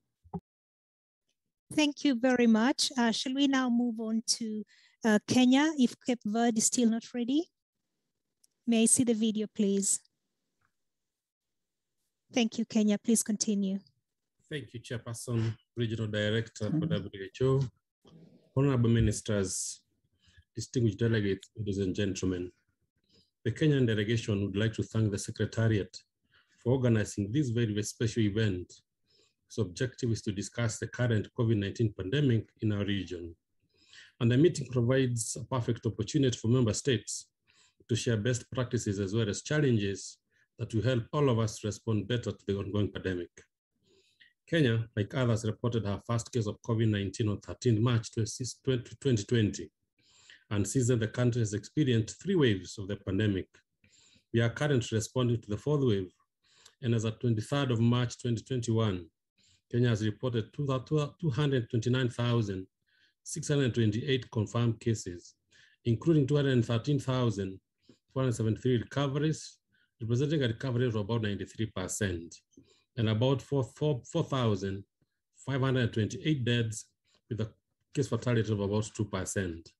Chairperson, distinguished delegates, in response to the pandemic, Kenya has put in place the following measures. 1, the response efforts are coordinated through a whole government and multi-agency approach in accordance with the Executive Order Number 2 of 2020, issued by His Excellency the President on the 28th of February 2020.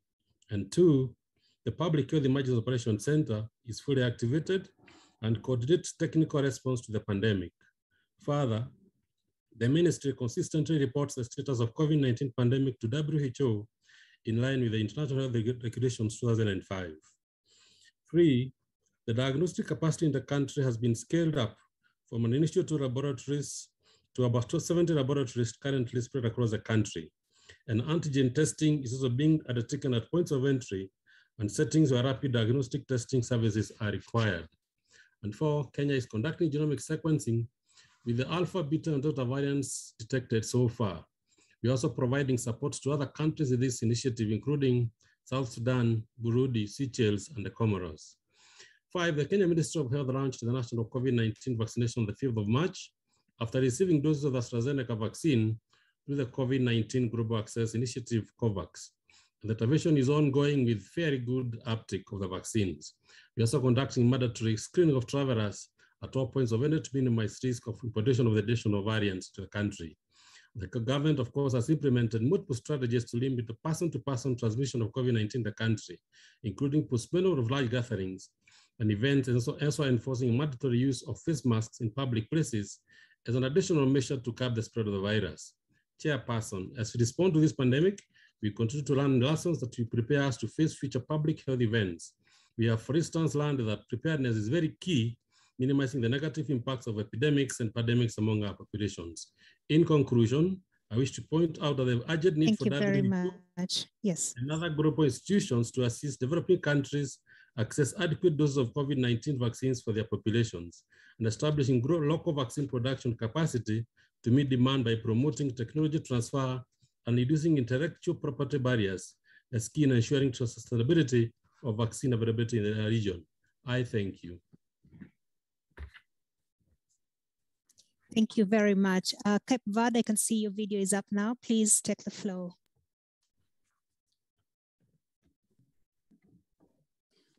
Obrigado, senhores ministros, excelências. Distinguished ministers, Regional Director of WHO for Africa, distinguished guests and participants, it is a great honor for me as the National Director of Health to make our contribution to this important issue.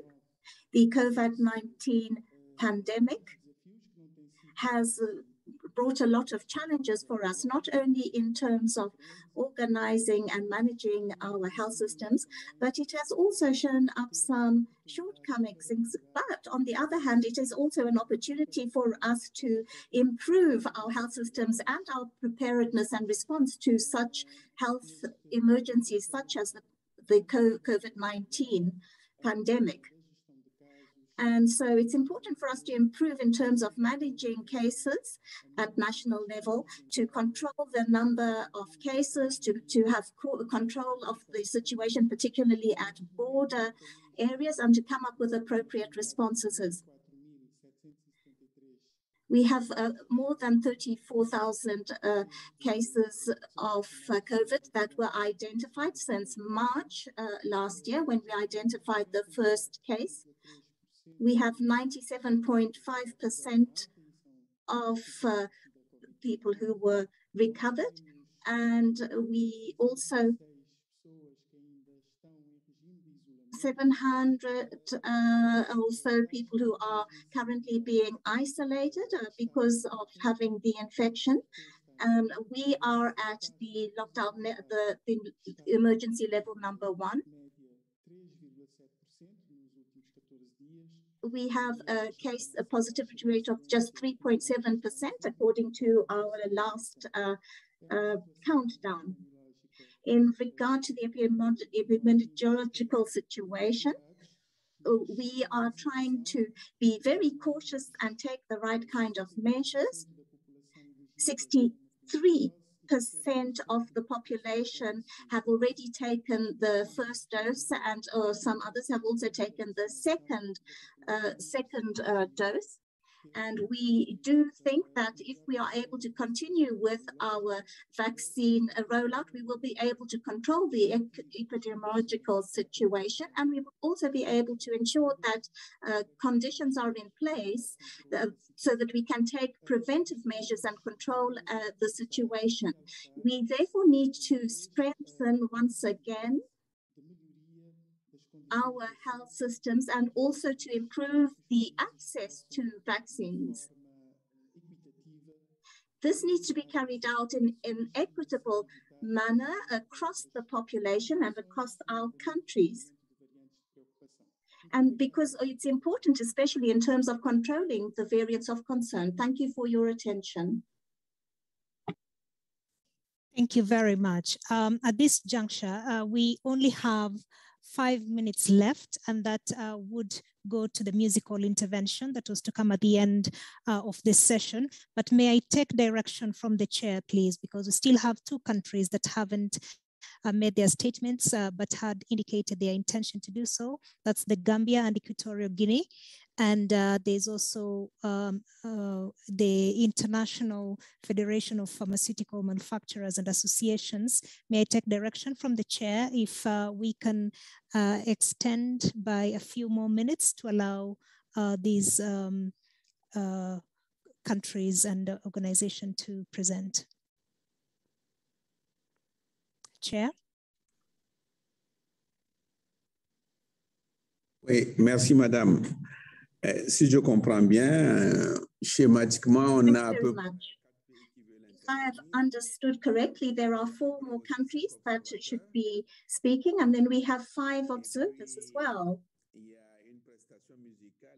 And then we have a musical interlude and also a wrap-up. If I'm looking at this program, I think this would take us half an hour. In addition to that, we have the very last part of our session for today, where a number of people should be taking the floor. And this is also on our agenda for today. So if we add all of this, I think that we need to reach an agreement as to extending this meeting for a further hour. It is now 1600 hours GMT, and it means that we will be finishing at 1700 hours. If we're all in agreement, that's the way we can proceed. Beginning with the 4 countries who still need to take the floor, and each country will be having 3 minutes. The observers will only have 1 minute. The music will take 5 minutes. The wrap-up will be 5 minutes. That is about 30 minutes or so. And then we add on to that the last speakers, Her Excellency Grata Pandao Wandanega, Mr. Konimafi Kiyuku, and Keba Bonye. So if we are all in agreement, we will still be together for another hour.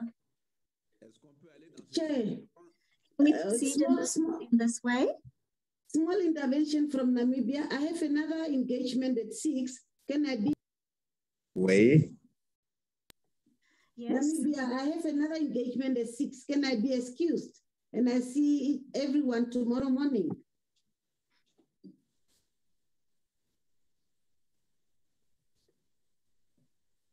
Bon, d'accord. Puisque vous avez un impératif. Fine. If you have a commitment, there is no other alternative. Now, I would like to know whether the majority agree with my suggestion from before. If so, we can go ahead. And I will ask the moderator to begin by giving the floor to the 4 other countries, and then the 5 observers, then the music and the wrap-up. Okay. Merci beaucoup, Monsieur le Président, pour Thank you very much for your flexibility. As we can see, no objections from the delegates and the ministers. Thank you very much and thank you for your good management of this meeting. I can ask Anne to proceed with the continuation of our discussions. Thank you very much, everyone. Thank you for the interest that you have shown and for your availability. Thank you. Merci beaucoup. Thank you very much, Dr. Moeti and the chair for being very gracious, and to all the participants. May I now invite the Gambia to make their presentation. Thank you very much, Madam Moderator. Thank you very much, Prof, for giving me the opportunity to say a few words. Well, this is probably the 3rd or 4th or 5th time we are getting together to discuss the COVID-19 pandemic that had actually been unprecedented. And we all know the challenges we've had in the health systems in our various countries. Most of us had very weak health systems before the arrival of this pandemic. And I think it's an opportunity also to use the resources we are all getting from the pandemic response to build strong health systems. Certainly, the resources are far from being enough, but I think they should be used properly well to strengthen the system. However, I think we've had an opportunity to learn from what happens elsewhere. Fortunately, the various waves started elsewhere, the first, the second, and the third, before getting to Africa. Certainly with our unique challenges, we've been getting experiences in the various waves, a little later on. So we don't pray for a fourth wave, but we should be prepared. That means the gaps that are there currently needs to be filled in. So one of my suggestions is going to be for some of our countries, especially the ones with low capacity, to get support from the WHO to build capacity, to identify the gaps when it comes to surveillance mechanisms, when it comes to strengthening the intensive care. Some people have resources, but actually the technical support to have a functional multi-bed intensive care unit. It takes quite a lot of experience for countries to be able to do that within a record period. We've all had our challenges. The third wave has proven to be more deadly, high rate of infection, young people being affected, which is similar across the various countries. But we should get prepared and so that we are not caught unawares the next time. With regards to misinformation, it's a big problem, and I think the RCCE should continue. It's a continuous process. It is not that we've dealt with it and that is it. Because people who misinform, unfortunately, tend to be a little bit more aggressive than some of us who send the good messages there. Everything we put out there, they want to counteract. Politics has entered a lot of COVID responses. The vaccines had a lot of bad publicity before they even were manufactured.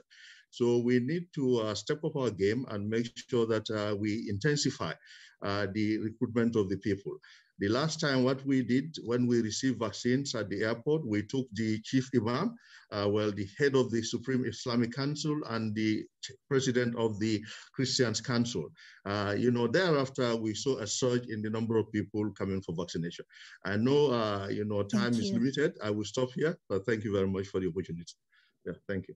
Thank you very much for giving those brief remarks. And now over to Equatorial Guinea.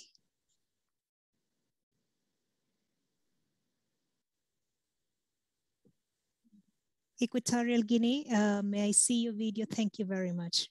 Over to you.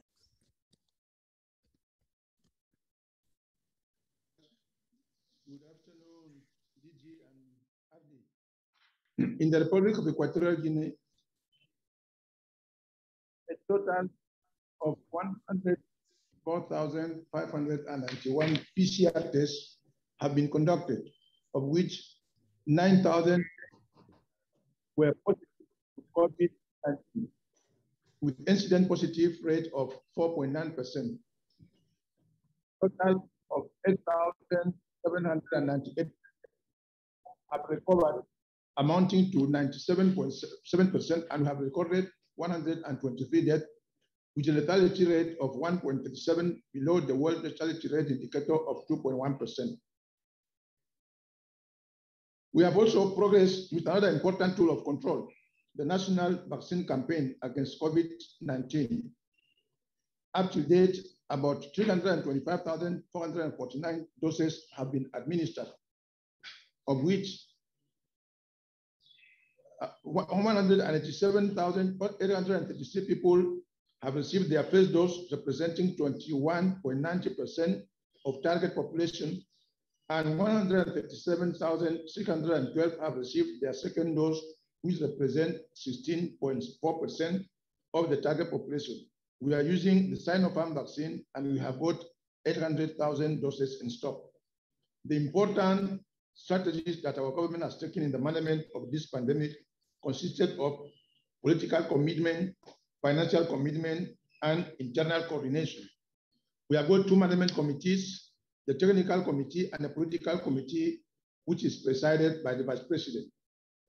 Given the shortage of specialists in the management of COVID-19 patients and other serious diseases, the government had to improve the skill of health personnel, doctors and nurses, through training and negotiating the hiring of 77 case specialists from the Cuban government. The availability of COVID-19 detection case personal protection material and essential equipment is a priority for the government of Equatorial Guinea and has been managed effectively at the international level, making use of the national company, Sabre Intercontinental Fleet, for the transportation of all purchased materials from the international market. To ensure the collection of COVID-19 diagnostic samples in all hospitals and in the community, 2 PCR laboratories were installed in the 2 main regions of the country with sample collection material transportation units and trained personnel. With support of WHO, an efficient epidemiological data management system at the national level was developed to optimize the collection, processing, analysis of COVID-19 data, as well as its dissemination in the national and international levels. Thank you very much. Thank you very much for sticking to time and that very important presentation. And finally, ladies and gentlemen, I would like to go back once more to Angola. We really want to hear your presentation, and the team here informs me that you can have this chance, and let's hope that things work out this time. All the best, and over to you. Muito obrigado e pedimos desculpas pelos Thank you very much. I would like to apologize for any inconveniences. Regional Director, it is an honor for me to speak on behalf of the Minister of Health of Angola. I would like to say that Angola,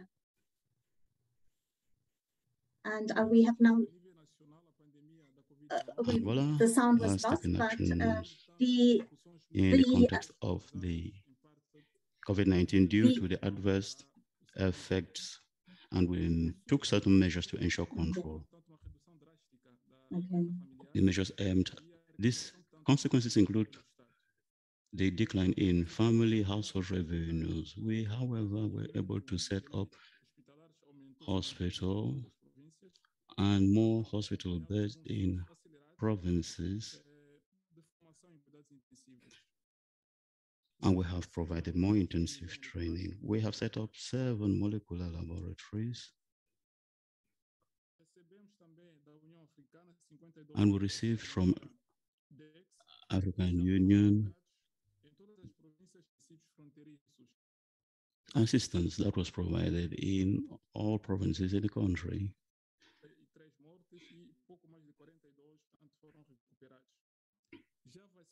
Already we have vaccinated more than 1,000 doses. More than 700 persons have received the 2 doses already. Currently, we are experiencing the second wave of COVID-19 with greater impact compared to the first wave. And the positive rate currently in Angola is 5.2%. Angola has already vaccinated 90% of most exposed populations.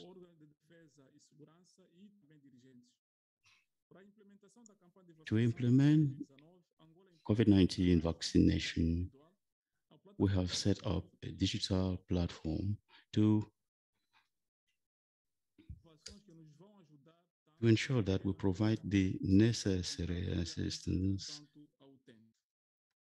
to all persons in need. Generally speaking, we advocate that we should have more equitable access to vaccines, and this would make it possible to achieve greater vaccination coverage of more than 70% of the population.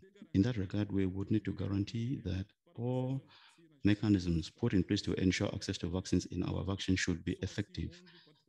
It is only, particularly in the only in this manner would the African continent be able to achieve response targets in the face of COVID. Thank you for your attention. And once again, we apologize for the issues that arose due to sound challenges. Thank you. Thank you very much. And thank you for sticking to the time. And I'm really glad that it finally worked out and we